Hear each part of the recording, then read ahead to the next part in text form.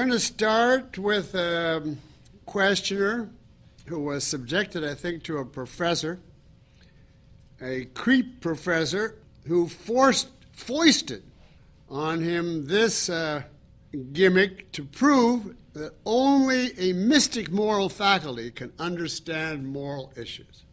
And he gives them two examples and shows that reason can't answer them, only mysticism. Here's the first. If 5 people are in an emergency room, dying, and one healthy person in the waiting room could save them all if we used his organs, is it morally permissible to do this even though he'll die? Most people say no. I agree. And the reason is, this poor one guy is entirely innocent.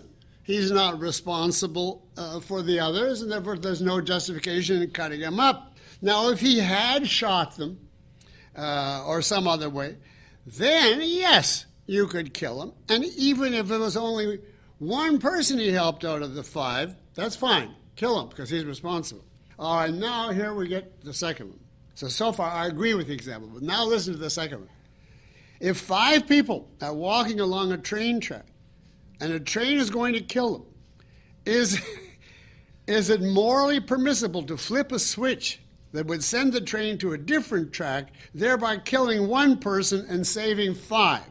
Most people say yes. See, so reason gives you yes, and reason gives you no. Now, I say no, it is morally impermissible, but for the very same reason. The one is innocent. He is doing nothing but walk down the track. As to the other 5, I have a question about them. Why are they on that track? Did they check whether it was safe? Did they check the time schedule? If they did, if the railroad authorized it, it's still not the responsibility of the innocent guy to pay. It's the responsibility of the railroad.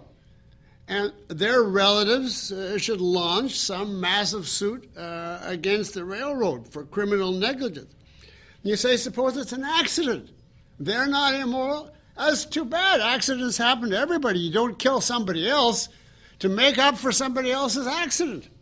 Somebody else's ignorance, irresponsibility, criminal negligence, or bad luck does not justify you committing murder of an innocent person. So there's no need for a, quote, mystical moral faculty to divine that one is yes and one is no. There's just a need for an honest